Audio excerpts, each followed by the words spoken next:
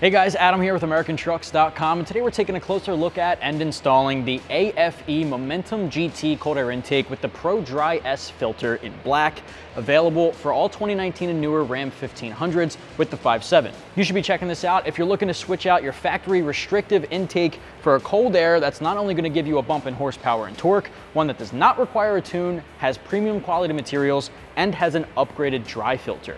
Now this guy right here has two big key things I want to talk about: the filter and the airbox. All of that I'll break down in detail, comparing it to stock in just a little bit, but know up front here guys that the Pro Dry S filter has a triple synthetic filter media that gets finer and finer, filtering out everything you don't want getting in, but it's also going to pull in a lot more cold air with its upgraded design. Now the filter airbox is a completely enclosed airbox that is going to keep out a lot more of that unwanted engine bay heat and pull in more cold air, and it even utilizes your factory air duct, pulling in cold air from that front grille. AFE lets us know this is going to increase airflow compared to factory up to 39%, and it also is good for gains of high single-digit horsepower and torque. This also has a giant tubing here, way bigger than the factory one, so altogether, huge upgrade in every aspect. Now because this does have a completely enclosed heat shield, which a lot of options in the category don't, and it has a huge upgrade in the filter department, it does carry a slightly higher price tag, falling around $450. Now there are options out there for $350, but you won't be getting an enclosed heat shield, and you might not be getting as big of a filter, which plays a huge part in the performance difference. Now the install is going to get 1 out of 3 wrenches on our difficulty meter. Anybody can tackle this in the driveway at home with about an hour from start to finish. Cold air intakes are some of the easiest things you can do to your truck, specifically under the hood. I'm going to show you every step of the process with very simple hand tools. What do you say we get started? Tools used in this install include an impact gun, extension, flathead, 11mm deep socket, and a 20mm wrench. All right, first step here, you're going to disconnect the temp sensor just by disconnecting that harness. Pinch and pull back. Next step, we're going to disconnect this hose, which is just to the left. You're going to push up on that gray locking tab from the bottom and pull straight back. Next, we're going to take a flathead screwdriver and we're going to loosen up this clamp connecting the factory hose to the throttle body.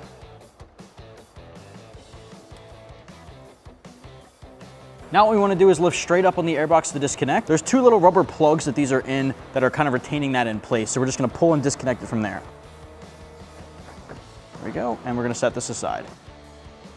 Next step, what you want to do is remove this factory air duct. Now you may need to put a little bit of firm pressure on it to pull straight back because it's clipped in to this plastic portion below it. So we're going to lift up from underneath, disconnect. Now you'll see that it has this molded on little bracket that slots into that hole, so that's what you're pulling out. Set this aside. We got our factory intake off of our 19 Ram behind me. We have it on the table next to our AFE option, and I want to show you guys similarities and differences between the two kits. Let's start with the main player here, the filter. Now, I took apart that factory airbox to expose our flat drop-in paper element dry filter. Now, the only real similarity here is the fact that they are both dry filters. Other than that, completely redesigned for our AFE kit. This here is a 9-inch tall conical 360-degree radius filter with an open top. This guy here is made from 3 layers of synthetic filter media that gets progressively finer throughout each layer. That means it's going to do a much better job filtering out all the unwanted particles that you don't want making their way into your engine, which your factory filter would not have been capable of. This guy here just really is not optimized for airflow and filtration. Does a decent job out of the box or off the line there, but really maximizing performance, not going to be the way to go. This guy here from AFE does an amazing job. As a matter of fact, AFE lets us know that this whole kit has been computer designed and dyno tested, proving up to 39% increase in airflow over your factory kit, which I think are pretty impressive numbers. They also let us know you can expect high single-digit gains for horsepower and torque without a tune, but of course you can maximize that by picking up a tune separately if you'd like to really reap all of the benefits here. One other thing I want to talk about with this filter is that open mouth design at the top here. Now this guy is pretty unique. Not a lot of filters in the category offer a design like this. So you can see AFE is taking that extra step, which is expected with the cost you're paying. Around $450 is a little bit toward the higher end of the spectrum, and it's really showing off in some of those smaller details. Aside from that, you're also getting an upgrade in your tubing. This tubing here is much, much larger than your factory one. That means it is going to carry a larger volume of airflow. It's also a lot less restrictive. Your factory intake has this flex tubing, which can restrict some of the airflow, slowing it down, which will translate to robbing you of some of that power you'd otherwise get with a more free-flowing airflow. When it comes to the materials here, you can expect a super heat-resistant XLPE material. It's really a textured black, hard plastic. That guy, being heat-resistant, is gonna dissipate some of that engine bay heat a little bit better to keep your cold air cold. Finally, the big key player in the kit, aside from the filter, is your air box. This guy is a completely enclosed one-piece design, also that same material to dissipate some heat. And it's got this plastic window here with the AFE logo on top, which does look pretty good, but it also gives you insight to see your filter condition to let you know easily if it's time to clean it. Cleaning it is pretty simple, so when you look through that window and you see that it's dirty, pop that guy out, use some pressurized air to clean it off, throw it right back in, and you're good to go. One of the benefits of a dry filter is that it doesn't require as much maintenance as an oiled filter, and that's something really unique about the AFE option here. Finally, it is also going to use this little inlet here to connect to your factory air duct. This guy pulls in air from the front grille, and you're gonna be retaining that in this kit, which not many kits on the market will do. So it is, again, maximizing its potential. Finally, guys, we're just gonna transfer over a factory component to your new intake, start with some assembly, and then get to the install. All right, so the first thing we're gonna transfer over here is your factory sensor. So on the side of that factory tubing, you'll see that located here. Now what you're gonna do is twist it counterclockwise and just wiggle it until it pulls out. You don't wanna damage this, so you wanna be pretty careful when you are removing it. So right now we're just gonna twist, that loosens it up, wiggle it, pull it out. So I'm gonna set that down. The other thing we have to transfer over are the factory grommets in our airbox. We're gonna transfer those over to the open holes here that will retain the heat shield in the vehicle. So let's pop those out. All right, so there are 4 total, 2 on the outside of the airbox and 2 on the inside. Guys on the outside are pretty simple. Just gonna go to the back, just kind of pull down and pry off, set them down. On the bottom, you'll be able to see the ones on the inside, so you can pry out from the bottom as well. There we go. Let's set this guy aside. Taking a look at our new heat shield, let's grab those grommets, and we're gonna put them in through the bottom in the opposite way that we took them off of our factory one. It's pretty simple, right? Right in here from the bottom, these guys will pop in. You might have to put a little bit more pressure on it to get them to stick.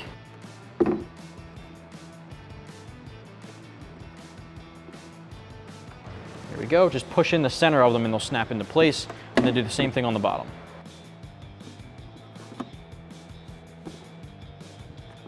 Now on the side, it is optional to use this plug included in the kit. You can plug this up to completely seal off the heat shield, or you can leave it unplugged to allow for a little bit more airflow. On the side or the inside of the fender here on the passenger side, there is somewhat of a little window that lets airflow come through. So just like your factory duct is gonna pull in air from the front of the grille, that opening on the side also feeds that air through. So it would be a good idea if you're looking to maximize your gains to leave this unplugged. But if you really want to plug that up and completely seal off any engine bay heat, you can do so. It's personal preference. We're going to leave it unplugged because we'd like to see as much gains as possible. What's going to happen is the coupler all the way around your filter has these little tabs. Those tabs are going to hold it in place. So what you're going to do is make sure that the filter is aligned properly. So that little silver bar is the bottom, so make sure that's facing down. It's going to go straight in here, and you're basically going to push this through around the edges, seating this all the way in. Now it might take a little bit of pressure and elbow grease. You might even want the help of a flathead if you're having some trouble. That'll seat all the way down. All right, so once you'll do that, it'll snap in and sit completely flush. All right, so I did take our clamp off, so you'll want to put the clamp back on there. I'm going to set this guy aside. Let's focus on our tubing. On the side, you'll see this pre-drilled hole, which is going to be where your sensor will seat. Now what you're going to need is the adapter and the grommet included in the kit. This grommet is going to make sure there's no air leaks, so you're going to set this guy all the way around that hole. And then from there, take this adapter and push it into place. Now this again can be pretty tricky. You might want to put your fingers on the inside to keep the grommet from falling through. You want that to stay seating flush. Yep, so as you can see, I pushed mine in and the grommet fell through a little bit. You don't want that to happen. You want to pull it out and try again. If it falls through at all, there's going to be an air leak, which may even cause a check engine light. All right, so we're trying this again, making sure that the grommet stays flush, and there you have it. From there, grab your sensor, line this guy up, and twist it clockwise to lock it. Now what you want to do is make sure it's oriented the right way. This little tab on the top, opposite of the connector clip, needs to be facing this throttle body opening. So what we're gonna do is take the whole unit and twist it. There we go. So that tab is now facing the throttle body. You can also look directly inside and you'll be able to see that little blue dot. That's the sensor. That needs to be facing that same direction. All right, so next, let's take our hose fitting and focus on the threaded hole here next to that sensor. This guy is just gonna thread directly in, and you're gonna grab a 20mm wrench to tighten it down. So go as far as you can in by hand, grab the 20 and tighten her down. Now this will not sit completely flush. It'll get tight before that, so you don't wanna over tighten it and strip it out. Just get it so it's nice and snug. All right, there you go. First step, we're going under the hood. We're gonna reinstall our factory air duct. Now this guy is basically gonna feed right back, and the two little slots here will slot into this open hole. So we're just gonna slide this guy in, and it clicks into place just like that. All right, next up, let's drop our heat shield into place. Now this whole assembly is just gonna seat in exactly where the factory unit was. So we're gonna line up those little studs and drop her into place. All right, so you're just gonna push that guy in and it'll seat right in place. Next up, we're gonna install our coupler onto our throttle body. You're also gonna take one of the clamps included in the kit and put that guy over it, and then feed this guy down. So you want that to seat all the way down on the throttle body. Grab an 11mm socket and tighten that guy down. Next up, let's grab our tubing and we're gonna put that onto the other end. And then this side here obviously is gonna connect to our filter. Let's focus on the throttle body first. You wanna also make sure that you have a clamp on over it and then install that onto the coupler. Push that guy all the way down. Now before we tighten this down, let's seat it into our filter. All right, so you might need to wiggle it back and forth a little bit to get it to seat. From there, tighten down both clamps.